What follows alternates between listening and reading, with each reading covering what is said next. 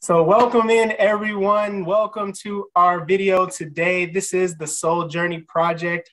I'm Andrew. And I'm Kiana. And we want to welcome you guys today as we start a new series on our channel as we feature individuals, families, couples who are doing amazing things, who are pursuing their dream. And this is our first one of 2022. Yes, we are very excited to begin featuring stories that are very unique and special, and we hope that they inspire you to pursue your dreams as well. Exactly. Also, before we get too deep, we want to remind you, check us out at www.souljourneyproject.com or on Instagram at Soul Journey Project. So let's jump in. Yeah. So we are joined today by D'Artagnan and Hong from Sailing Lutris. Welcome in, guys. How are you doing today? Great, thanks. How you guys doing? We're good. Glad to have you. Thanks. I know I'm excited. Absolutely. Are you guys excited? We are, yes. Good. Excellent. Excellent. So just as a quick little intro for the folks out there, Hong and I are colleagues at the company that we work for. And over the last year, as I got to know Hong and she shared with me, different things about her background and her story, I was just so inspired by what she shared. And I said, hey, we got to get you on the Soul Journey Project. People have to hear your story. So she so graciously accepted our invitation, her and her husband. And we are so thankful to them because we think you're really going to get some gems, some golden nuggets out of our conversation with them today. Yes, let's dive in. So can you all tell us, just tell us about your background, your story, whatever you want the viewers to know today. Sure. I'm Hong, and I was born in Vietnam. My family and I immigrated to Seattle here when I was 3.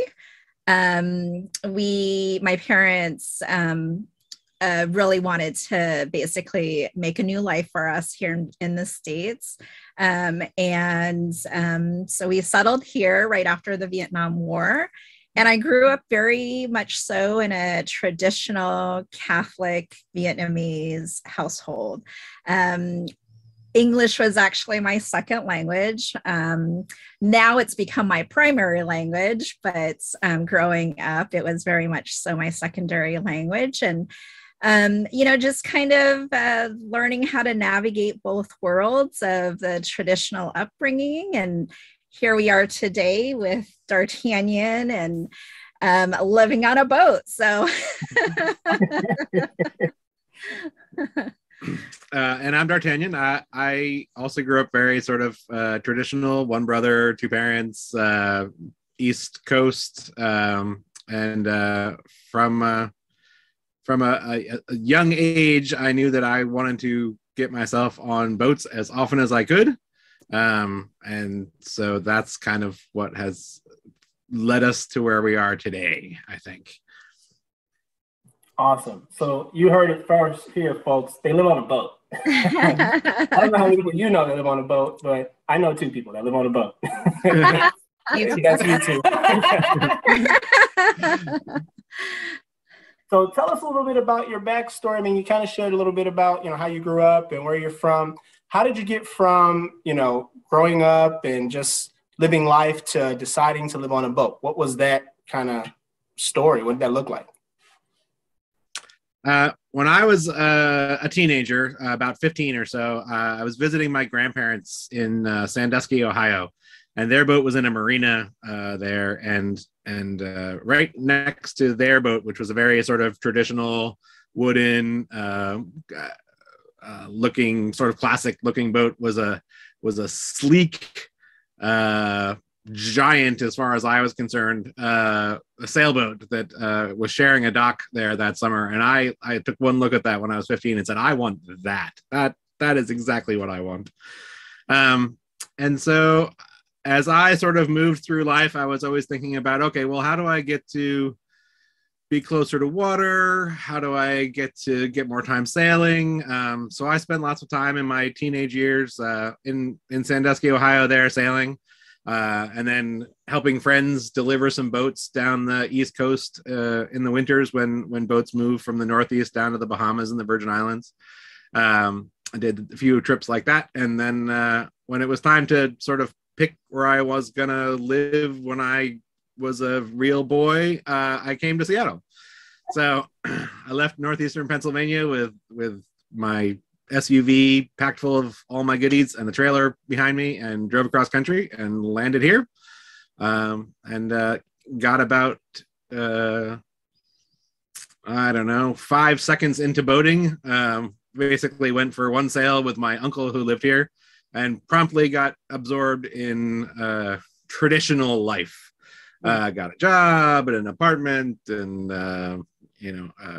all that kind of normal stuff, and a series of better cars as far as better goes.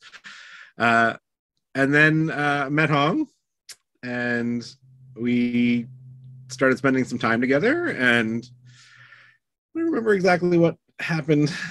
How did we end up with the first boat? Well, Swan, your uncle. Yes. So my Uncle Swan was moving off of his boat and was having a hard time selling it. And so I said, well, I don't really have any money, but you can give me the boat and then I'll pay you as I have money. Nice. And he thought that was a reasonable idea, mostly because I think he spent a year and a half and couldn't find anybody to buy it. It was maybe 15 years ago when boats were hard to sell. Yeah, this was in like 2009, 2010, maybe. Even right? Earlier, I think. But yeah, in and kinda around there. like, yeah, during the recession. Mhm. And so boats were very much so not being purchased. Yeah, and that led us to our first boat. Mhm. And so we would be, out on the weekends and take our friends out and get out sailing. And little by little, we came to really enjoy the time we got to spend on the boat and where we were going. That boat was a bit small and didn't have some of the creature comforts that most of us are used to. Things like running water or hot water or a freezer. Heat. Well, no, it had that good stove. So as we were spending more and more time on the boat, both more or less just using it in the summers because the weather sort of precluded it from being used in the winters. I don't know. We just talked about being able to be out more often and for longer periods of time. And Hong said, well, I can't possibly do that on a boat that doesn't have hot water. I'm with you. Completely reasonable. Yeah, right. Yeah. Reasonable request, I would say. Right. Yeah. No, a flushing toilet and hot water seemed like that. I should be able to do something about that. I don't want to seem too high maintenance, but that was my threshold. Hot water. I'm gonna say if that's your standard, being high maintenance, hot water and a flushing toilet, then I'm high maintenance for sure. Yeah. No, it turns out that it's really quite nice. I think I could have survived on that boat. But it clearly would have been alone. So not your marriage. So this is better. Yeah. Yeah. About 6 years ago, we were not looking to get a bigger boat at the time. We had been talking about, well, it would be neat to sort of fold up the rat race, get off the treadmill, retire earlier than either of our parents did, and get out and be able to spend time together. Post children being in the house. Mm-hmm. So, lots of empty nesters, I think, find themselves not knowing what to do with themselves anymore when they're alone. So we had actually started planning for that when our boys were still, well, what were they, 12 and 17, give or take. We're like, well, you know what, you guys are gonna be on your own for a little bit, and we're gonna go be together for a while because that sounds good. And we tried to have them experience kind of the joy that we have being on the boat, but that did not work at all. They are very much so, they just didn't want anything to do with it. And so we wanted to respect their boundaries. And we said, okay, we'll put off this plan, because if it was up to us, we would have swapped them up and put them on the boat and we would have taken off. But they were very much so wanting to continue building the community that they have built here. And so we decided, okay, what comes next once they're off to college and we have a little bit more time on our hands? What does that look like while we're still fairly healthy and able-bodied to be in such a very physical hobby, I guess, or lifestyle? Yeah, I guess because I mean it's just the two of you on the boat, so you have to do everything, including repairs and maintenance and pulling up the sails and pulling down the sails and pulling up the anchor and all that. I'm sure some of this is probably mechanical nowadays, but if the mechanical part broke down, you'd have to be out there pulling her in, right? Yep. Yeah. Without a doubt. Well, you'd be surprised as to how much physicality it takes just to stay upright. So. Oh, sure. Just the balance it takes while the waves are rolling. Exactly. Yeah. So there's a couple things you guys said, and I know we've already kind of planned out our conversation a little bit ahead of time, but one thing you said was retire early or earlier than your parents did.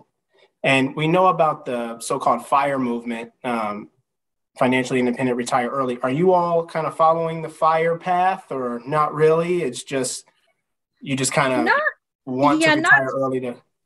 Yeah, I would say not structurally as kind of black and white as almost the FIRE movement is, but I would say it's more of a sabbatical for us than an actual retirement. I think one of our biggest fears is looking back when we're in our 70s and regretting not having done what we could do while we were still able to do it.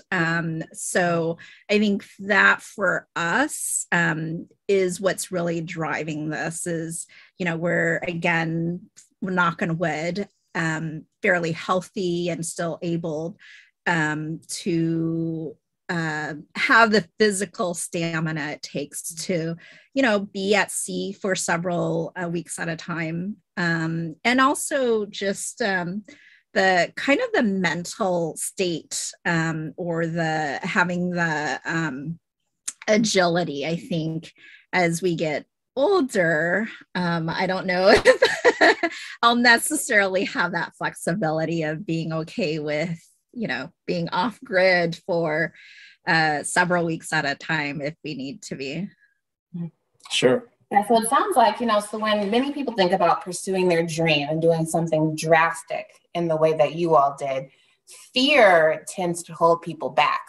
Mm-hmm. But it sounds like from what you just said, fear was actually the motivator in a sense, because you want to have those regrets. Is that what you would say? Well, at least for me, and I'm actually deathly afraid of the water. As funny as that sounds, my only experience with boats growing up is that my parents fled on a rickety fishing boats, in the South China Sea, and escaping communism. So for me, that comes with an entire traumatic background. And my dad likes to tell the story of how when we were rescued by a big Japanese fishing boat, everybody was, really hurrying to get onto this fishing boat. And they almost lost me at sea because they looked back and I was still on the smaller boats. And so, so there's this whole traumatic story behind that. And I never thought growing up that I would ever live on a boat. Or much, I would even say I would never have thought traveling by boat was an option. Mm-hmm. but as you know, we've as our relationship has grown, and D'Artagnan's been kind of planting these seeds early on in our relationship. Little did I know it kind of got us here. So that's my background story with boats. And mine's the exact opposite. I have a long family history of boaters, and I'm more a duck than I am a person. I feel better in the water than I do on land. I don't get seasick. I don't get nauseous. I can swim for days on end. And the sailing part has been, taught to me in lessons in school and everything else since I bought my first boat before I bought my first car. So I've spent a lot of time on boats and thinking about boats, and wanted to get to a place that I could. In my mind, it was to retire onto a boat. Like, okay, I'm gonna put in my however many years you're supposed to put in of your 40 hours. Although I got off that train a long time ago. And then we'll get the kids all set up, and then we'll head out and into the sunset until we can't climb up and down the ladder anymore. And then I had a dear uncle who passed away rather suddenly, and it was right as he retired. And right as he took a little bit of time to formulate what his plan was going to be. He was going to get an Airstream and trailer around the country, and went and ordered the Airstream and paid for it, and then had a stroke and dropped dead. And so I was like, well, let's not do that. Let's not wait that long. Let's make sure we get our time to do our thing before we have that happen to us. And at that time, that was about 6 months after he had officially retired. But at that time, my dad had also had triple bypass surgery, heart surgery. And so there were a lot of these, almost these signs for us, indicating that life is way too short, and we have got to consider what is it that we really want to leave this world with. And for us, it was really solidifying this idea that we can see some amazing places on this planet by boats, because 70% of Earth is water, and and so it's not as accessible for most people unless you have a boat. So and that's I think that's what drives me. Kiana, you had mentioned is fear kind of the driving force for us, and I would say it's very much so for me. A few things that I wanted to do is to be able to see like the glaciers in Alaska. And I'm afraid that I won't be able to see it because it's, melting. There's just a lot of those driving forces that I would say fear is, and it's also not, because I think the other part of it is we're not afraid to fail. Also, I think we've had a lot of what some people would consider failing moments in terms of living on this boat and kind of figuring it out. And so I think it is, and it's not. Yeah, you all brought up some amazing points just in the last few minutes here. To kind of stay on the theme, it's kind of, you just brought up, Hong, about not being afraid to fail. I think that particular fear, right, is what is, in my opinion, is what really holds folks back. And also like the fear of losing it all. You know what I'm saying? Like if they put all of their money or their time or their energy, they're not sure they're going to get back in return what they put in, so they don't want to waste that time. So how have you squared that in your mind, right? Like, because there is a potential that you get out there and you spend a year or two and you're like, this really isn't what we thought it was. And it's cool for like a weekend trip, or maybe a week at a time, but maybe not a year at a time. So, you know, how are you squaring that? And what would you do if you did have to make that decision? The way we're squaring it is that we're not. And we've just decided not to. You know, you add up all the subscriptions to all the things that you love in your life, and you figure out what those cost for a year. It's not all that much different than being on a sailing boat and sailing. So boats are almost always depreciating assets. They very, very rarely make more money than you paid for them, and you almost certainly had to spend a lot of money to keep them in the shape that they are, because saltwater is trying to destroy everything all the time, and it's really good at it. So, you know, there's a few people who have turned their boats into money making schemes. Lifestyles. I don't think we're going to be one of them. It's just not something you can plan for. It'd be neat if it happened, but we're not planning for it. So we were just decided that, okay, you know, if it's going to cost X dollars a year to do this, what is the freedom of not having to work, going where we want to go? If we only make it, you know, 80 miles up water and we find someplace we want to sit and anchor for a year, is that worth it? Is it worth it to hang out and do what we want for a year for however many dollars that costs? And we decided, yes, it is. Yeah, I love that. It's worth the risk, right? Yeah. You know, rather than waiting, given the family experiences you were noticing and the health issues happening and people not being able to enjoy that retirement, which we know so many people can't even retire, you know, because there's just not the funds there available to do so.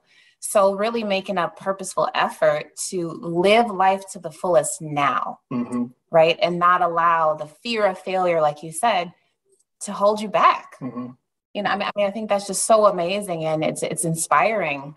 And given your story, Hong, of, you know, your family starting off on a rickety boat and how that's come full circle, but in a different way. Like you've changed that relationship with a boat. Right. Something that was a fear, now it can be something that's pleasurable. And how much, the freedom, fear to freedom, right? That's cool.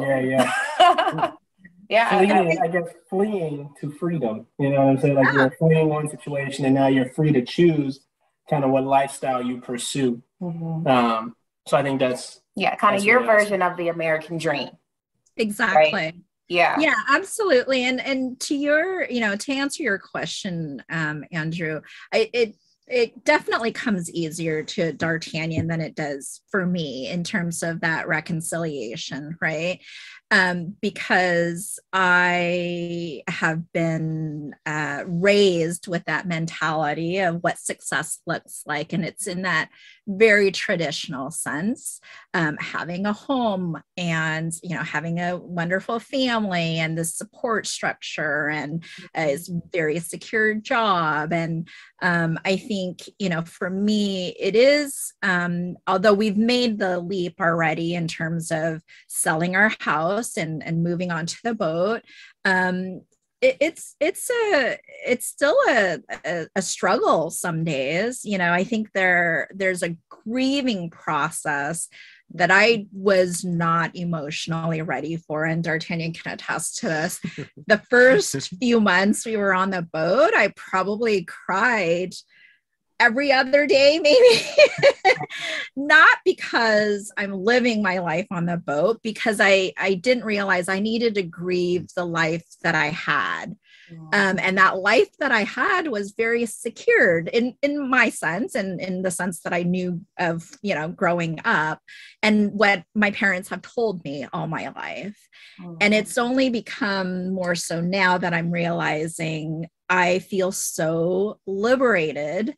It's such a liberating feeling to be able to make this decision on my own, with my husband and our kids, because they were a big part of this decision-making process too. They don't live on the boats. And so I think, you know, being able to reconcile with those emotions is a real thing. And it's a daily balance, I would say. So I certainly don't want people to think that it does not exist. It's very easy. I would say it's something that is a very personal journey. But as they say in the boating world, that the highs are very high and the lows are very low. So it is a daily balance, I would say.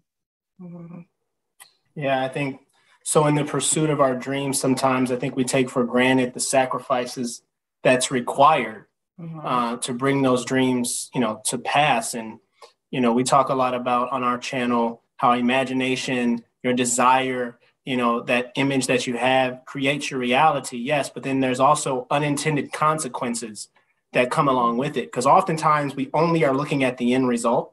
We only see living on the boat, or we only see being a CEO or being a president or owning your own business, or, whatever the case is. We only see that, but we don't necessarily think about the in-between, So as you all have gone through your journey, maybe share a little bit about some of those. And you've already kind of shared a few, but maybe a little bit more detailed about what were some unintended consequences. They don't all have to be negative, but some things you didn't think about ahead of time that were like, oh yeah, that's a reality that we have to deal with. I would say the biggest thing for me is the dynamic shift of our nuclear family. Not having them, at a moment's notice, or turning down the hall and, not having our kids there. It's a different shift. Fortunately for us, we spent, the last couple of years with them before we moved every single day because of the pandemic. And I think they were at a point where they wanted some separation. So the timing actually couldn't have been better. But that was an unintended consequence that I didn't fully consider or fully thought of. I knew it was going to happen, obviously, because they're not physically with us, but you don't think about that emotionally.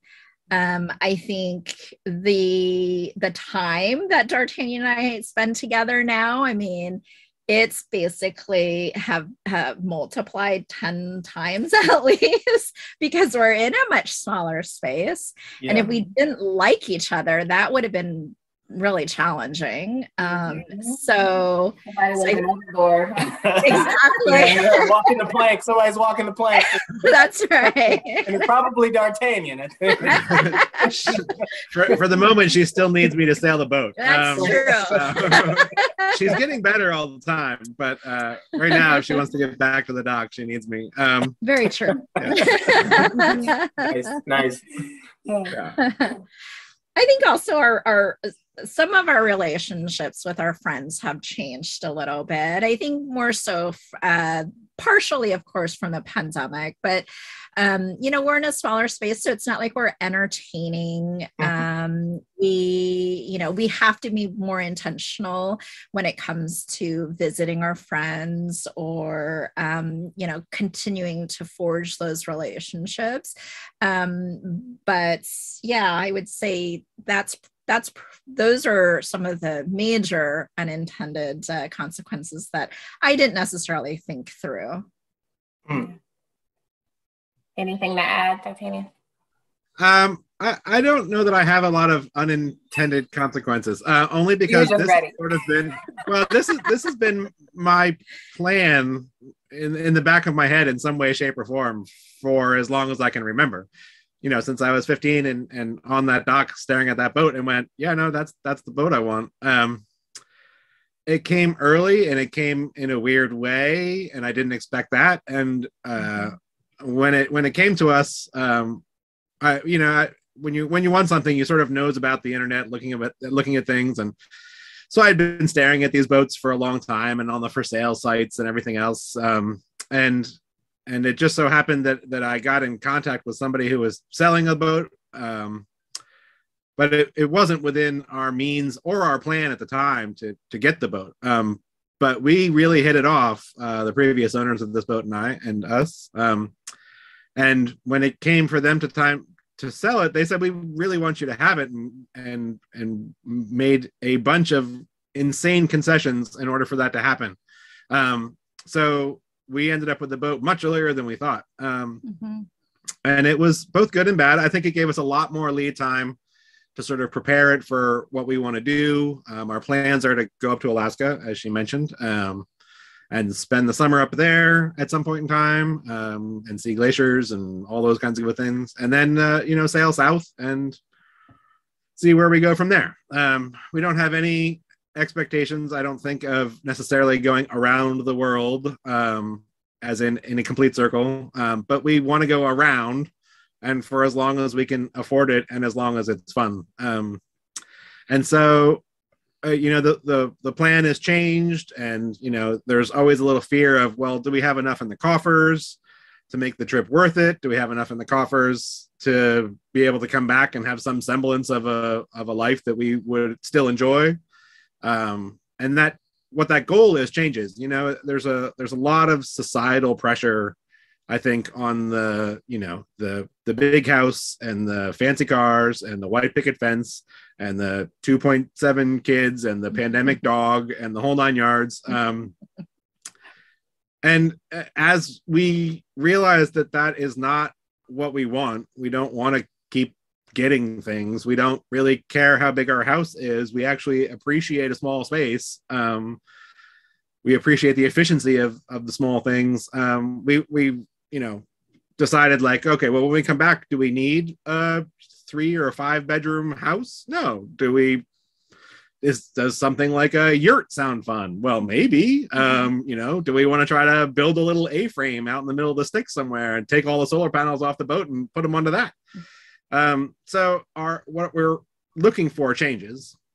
And that's, I think what's keeping us here at the moment is just like, well, right now we both have jobs that we really enjoy, and are sort of at least our peak of making inroads in the financial gains. So without trying to fall into the trap of, well, let's just keep doing this while the money's good.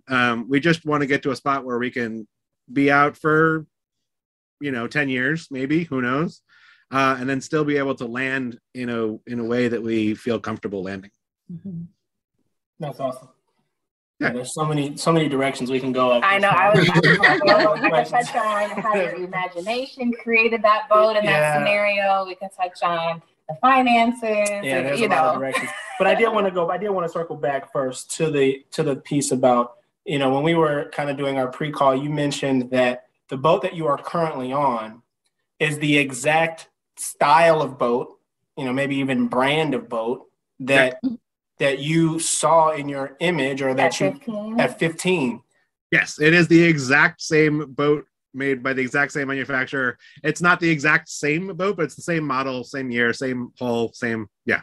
Mm-hmm. So in essence, same boat, basically. So right? 30 years later, it's it could actually have been the same boat. I don't know what boat that was. I didn't ever look at its name. But it is the same boat from 30 years ago.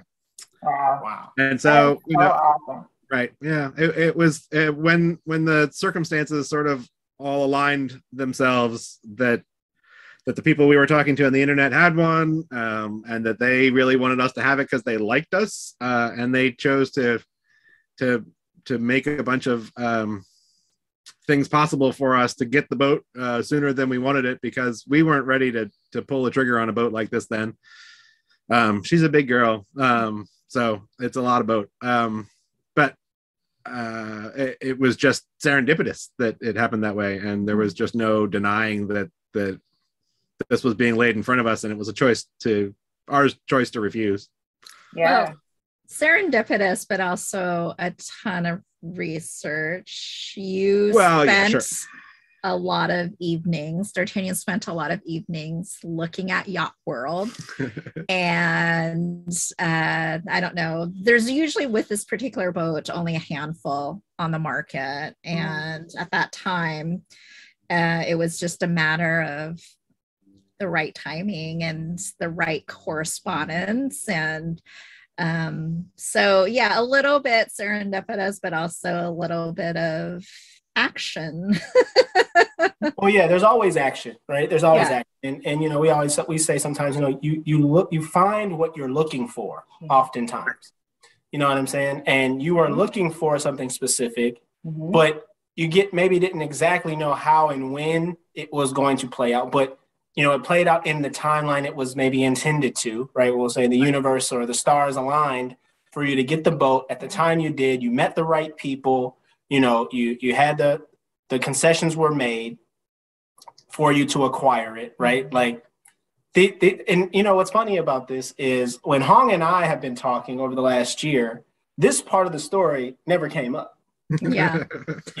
I didn't know that part of the story before. You're holding out, huh? I just wanted to talk to them because I thought it was cool what they were doing. And what I'm saying, kind of the dream aspect of it and what they're doing is so aspirational and kind of out of the box, right? Because I know that there's a community online of boaters and, there's YouTube channels out there. So that lifestyle is more in the public sphere.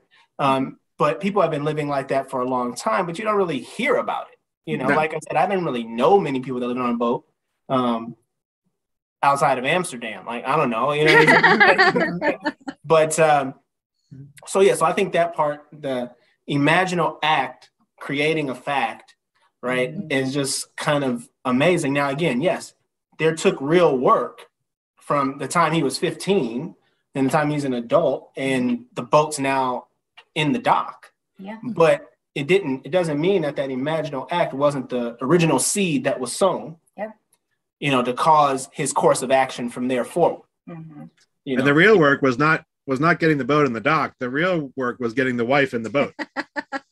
There you go. Yeah. Unintended consequence, right? Right. Oh no, very intentional consequence. Yeah, no, I think that's awesome. Just how things play out. And I think sometimes when people think about imagination creating a reality, they think it's real fluffy. They think it's, I'm just gonna right. And then all of a sudden it just happens, right? Yeah. Oh, it's outside, and it's like, no, there are tangible steps, but it's things that feel natural, right? You did what seemed like the best next step to be able to hold to that vision and have it play out, right? So that's a key piece with it too. Well, and you ask yourself, like in any decision, not every decision, not what am I having for breakfast, but am I going to take this job or that job? What gets me closer to my goal? Yeah. And realize what those consequences are. Is this moving me farther away from what I want long term to get what I need short term, or is it worth making the sacrifice on maybe the great job in a landlocked city where I'd never get to be around boats that had more money, or do I take the less job that I can walk the docks every night and stare at boats and remember that that's what I want? Yeah. And Hong's dream has always been to travel. She just wants to travel. And she wasn't specific enough. I wasn't. You ended up being on a boat. I know. I was not. You have a strong desire to travel. Right. And D'Artagnan had the strong desire to travel on a boat. Right. Exactly. So because yours was more general, you got what you wanted in a way as well. Right. It just may not have been the way that we thought. You got what you asked for. Yeah. Well, and I like to travel off the beaten path. I'm not into the touristy traveling. So, as D'Artagnan was planting seeds, he was doing it through these experiences where I was just like, oh my gosh, we could do this for how many years? So we were able to I was able to have those real life experiences that kept me wanting to continue to pursue this dream. Mm-hmm. Basically, I hid all the terrible, ugly boat life things from her for a really long time. Until she was committed. You gotta be strategic. Exactly. Yeah.